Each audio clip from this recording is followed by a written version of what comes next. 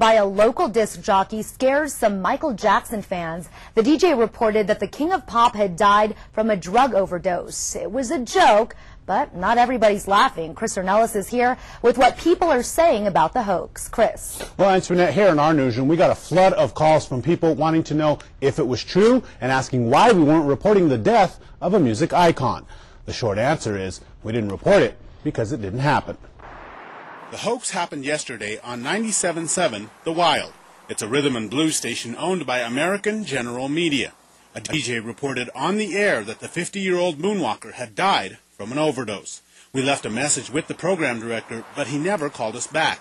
A man who answered the phone at the station, as well as several viewers, confirmed the prank.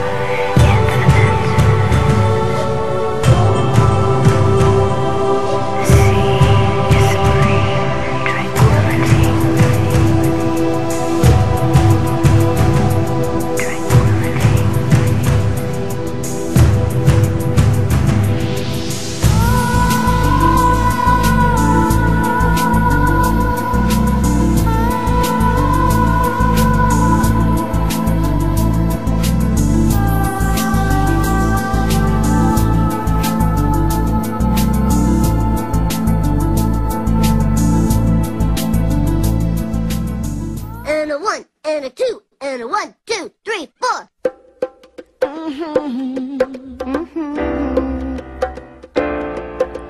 Lisa, it's your birthday. God bless you this day. You gave me the gift of a little sister.